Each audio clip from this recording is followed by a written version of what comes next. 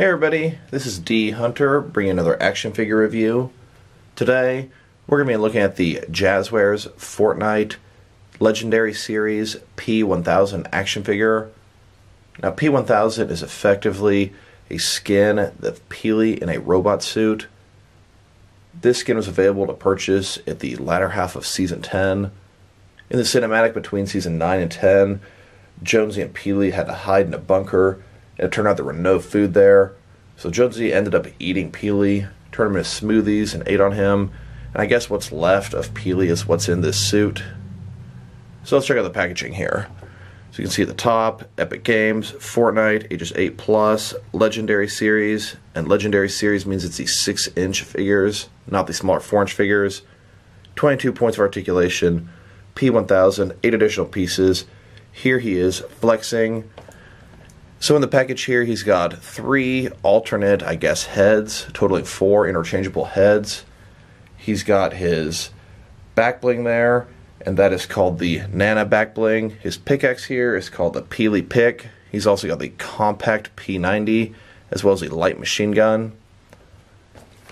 This side here just says Fortnite. You can see him at the bottom. Other side, pretty much the exact same thing. The bottom, there is a barcode, in case that helps anybody. And on the back, here he is flexing again, and there's a bunch of newer figures: Eternal Voyager, Drift, Fish Stick, Doggo, and X-Lord.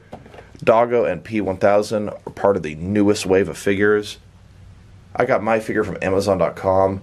I actually pre-ordered this guy back in late February, so about 6 months ago. I also noticed that Walmart.com has him on their website, but not for shipping. But you can see if your local store has him in stock. So with no further ado, let's open him up. Alright, now that we got the figure out of the package, here he is with all of his accessories laid out. He does come with a back bling called the Nana. He's got a P90 or a compact submachine gun. He's got 3 alternate faces, totaling 4 interchangeable faces. He's got a light machine gun, and then he's got a harvesting tool called the Peely pick. But before we look at his accessories, let's check out the actual figure. So this would be Peely. After Bunker Jonesy had either eaten or drank him to survive. And what's left of him is on the top here in smoothie form on this large robot body. You can see it says Nana Nana on here. Not sure what the BB stands for on the side. But my first thoughts, I don't think this translated all that well into action figure form. I mean, yes, he has the very long, thin robotic legs and arms, but single jointed knees, single jointed elbows, absolutely no rotation. You can't even move his arms in to do anything. He looks bizarre, but I think it could have been better. Just my 2 cents. There's just so much that is limiting this guy. So you can see the backside. I mean, basically this is the only piece of him, and everything else is a giant robot body. Robot banana. And then here's the P-1000, broken down as far as he can go, with all of his removable parts detached. Next, let's check out his accessories, and let's start off with his different faces. Here's his first face, looking pretty innocent, smiling, on this crazy robot body. Just looks bizarre. Here's his next face. This one looks like he's laughing so hard that his eyes are shut or squinting. Here's his third face. In this one, he looks very concerned. This is the look you'd have in your face if you're getting stream sniped, or maybe you're at the end game and it's just the one of you versus a team of 4. And then his final head, he looks all discombobulated here. Maybe somebody just took him, shook him, found out where his partner was, picked him up and threw him, and this is the aftermath of his smoothie head. And some of P-1000's extra faces could even double up as a regular smoothie for your Fortnite figures. Unfortunately, their hands cannot grip it by itself. I had to do this balancing act with Jonesy here. Boy, is that going to be awkward when P-1000 sees him drinking another banana smoothie. Now let's look at his back bling. This is called the Nana back bling. Pretty much it's a yellow cape that matches sort of the banana peel look to it. This is the back bling I typically use when using the regular Peely skin. Here he is wearing his back bling. And here's his back bling next to all the other back blings that Jazwares has made in their Legendary collection. And here are all the different back blings made by both Jazwares and McFarlane toys. And even though they do connect the same way through a peg into a peg hole in their backs, they are not interchangeable between the lines, as the thickness of the peg is quite different. And here are several of the Jazwares figures wearing each other's back blings, showing you they are interchangeable between the Jazwares line. And if you were to take a McFarlane figure and try to put the Jazwares back bling onto him, it just wouldn't work, as the Jazwares peg is just too thick, it'll never fit. Or if you were to take a Jazwares figure, try to put the McFarlane back bling into it, it would fit, but the peg is so thin, it will just fall right back out. Now let's look at his harvesting tool, or more commonly referred to as a pickaxe in the game. This is called the Peely pick.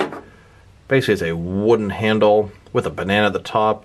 A banana strong enough to chop through brick or steel. Very appropriate for a Peely though, or P-1000. Here he is holding his pickaxe, and the way his arms are designed, it's unfortunate. You sure can't have him hold it with two hands like I'd like.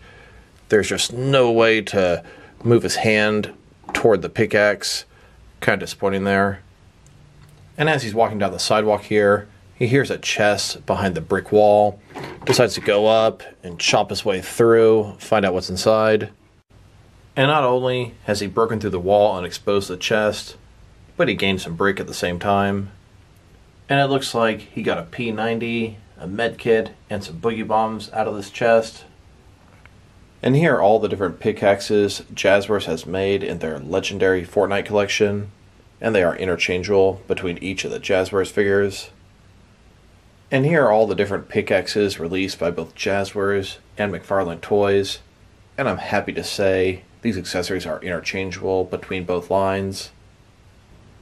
And here are several different Jazwares figures holding each other's pickaxes, showing you they are interchangeable between each Jazwares figure. And here are a couple of Jazwares figures holding McFarlane pickaxes, and a couple of McFarlane figures holding some Jazwares pickaxes, showing you they are interchangeable between both lines. Now let's check out his guns. Both of them are machine guns. The bottom one here, this is a P90 or a compact SMG. Not the first time Jazwares has released this. And the top one here, this is a light machine gun, currently vaulted in the game. This is not exactly the first time Jazwares has released one of these, but this is the first time this particular mold has been used. They released one in the weapons accessory pack. Here he is holding the compact SMG. This thing is kind of loose in his hands, but it does stay in there, and it's not that hard to get in. Here it is, next to the McFarlane version of the compact SMG. Here are all the SMGs that have been released by both Jazwares and McFarlane. These 5 are from Jazwares, and these 2 are from McFarlane. Here he is holding the light machine gun. This gun is very large and oversized. And guess what? It does not fit his hand properly. You see how it's kind of leaning there? It's about the best you can do. Yeah, you might be able to get some intricate balancing act to get it to look good for a second. But take the gun, put it into his hand, squeeze the fingers. It just constantly falls down. I mean, I've tried 15 freaking times. There's nothing I can do differently. It's very annoying. They included a gun with this guy that just does not work with him. And you can't move that arm over to support it because his articulation is so poor. Here's this light machine gun, next to the larger release from the Legendary Loadout pack on the right. Only real differences are, this one is obviously a little bit larger, and also has a removable drum. Here are all the different guns released so far by Jazwares in their Legendary Series. And here are all the different guns that McFarlane has made, that Jazwares has not. Here are several different Jazwares figures holding each other's guns, showing you they are interchangeable between each Jazwares figure. Also showing you a figure with regular hands and arms can hold a light machine gun, no problem. And here are some Jazwares figures holding McFarlane guns, and some McFarlane figures holding Jazwares guns, showing you they are interchangeable between both lines. Now that we've taken a good look at his accessories, now let's check out some other accessories or vehicles you can use to enhance your Fortnite collection. So when I pulled out this McFarlane Quad Crasher, I did not think P-1000 would fit in there. I was just getting ready to trash talk his articulation. But you know what? He does sit on there pretty good. You can't rotate his hands to be able to hold the handles, but it's something. And here he is riding on the back of the quad crasher. Even the pegs on the McFarlane vehicle fit the peg holes on the Jazwares figure's feet. Pretty cool. Here he is riding in a McFarlane Fortnite shopping cart. And here he is pushing another figure in the shopping cart. This is about the best you're going to get with his hands, as they do not rotate to hold the handles. Now let's look at him next to the McFarlane glider and launchpad combo set. Here he is with it fully assembled. Here he is getting ready to launch up and glide away. And if you're curious if he can hold the glider, unfortunately no, he cannot. His hands cannot rotate and they can't really go in and out to hold this thing. First Jazwares figure that can't use McFarlane glider. Here he is next to a treasure chest. This treasure chest is also from Jazwares, but is intended for the smaller 4-inch figures. You may think to yourself, how could this chest possibly be for the smaller figures if it's too large for the 6-inch figures? Well, this wasn't actually intended to be in scale with those figures. This is sort of an accessory pack.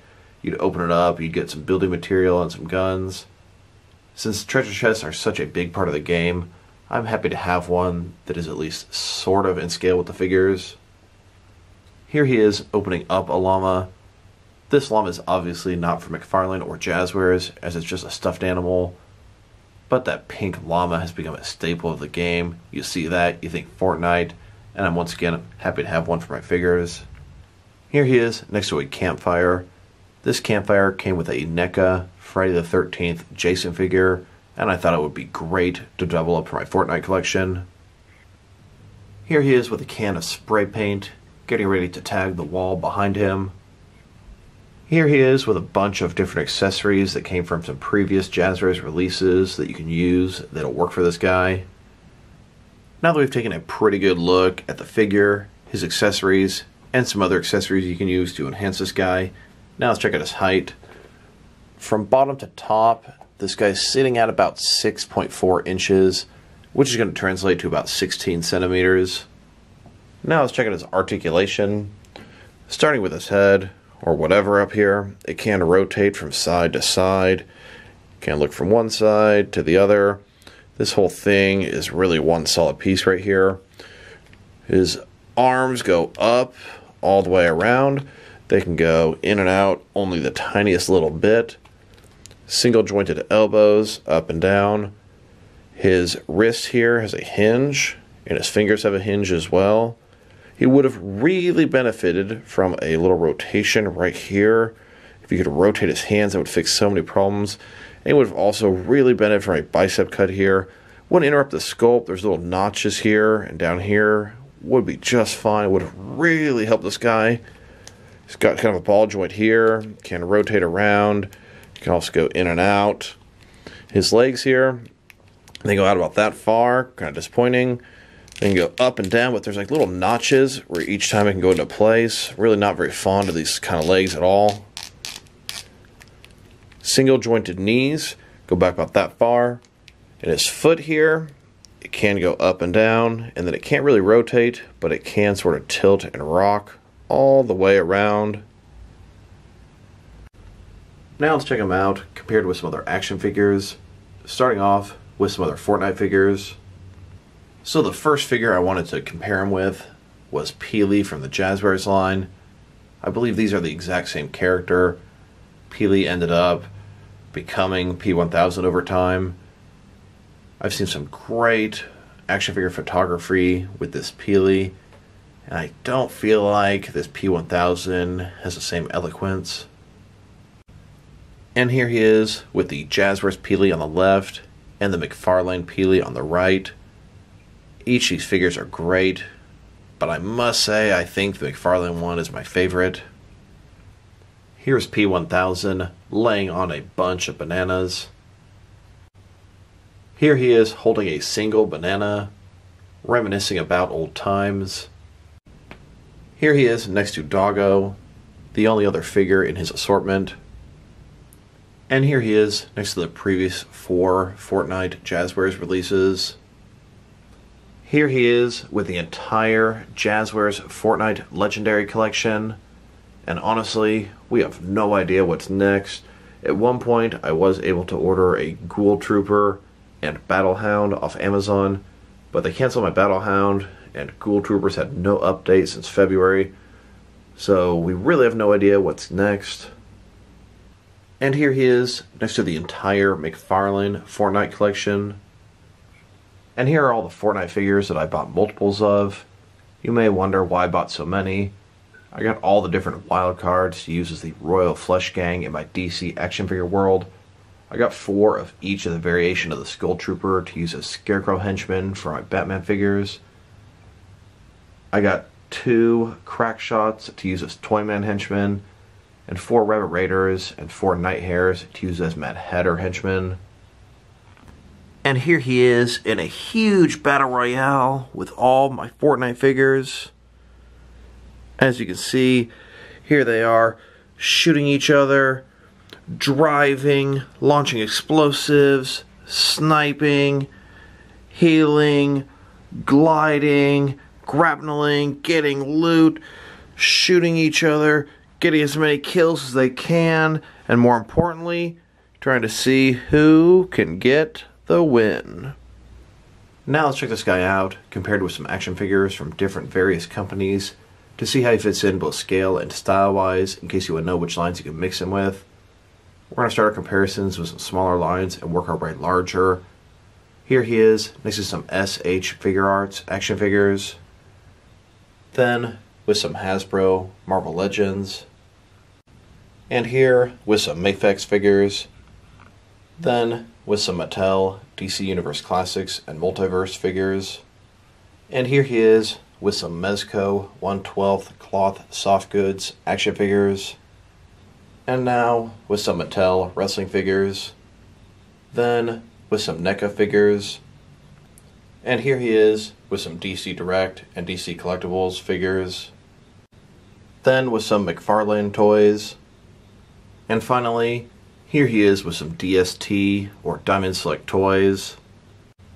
So overall, this is an okay action figure, a very unique design, but definitely has its flaws. I have no problem with the paint job, that is excellent. The sculpt, I don't think translated very well into action figure form. The articulation is frankly awful. There's so many things they could have done without hindering the sculpt to make this guy better. Overall, if I were to rate this guy, probably about 5.5 out of 10. One of the lower ratings of my Jazwares Fortnite figures. So this is D Hunter. Thank you guys for watching this video. If you liked the video, press like below. If you have anything you want to say about the video, add it to the comment section. If you want to see additional action figure reviews from me, press subscribe. I do appreciate when you do that. Once again, this is D Hunter. Thank you guys for watching this video, and I'll talk to you guys real soon.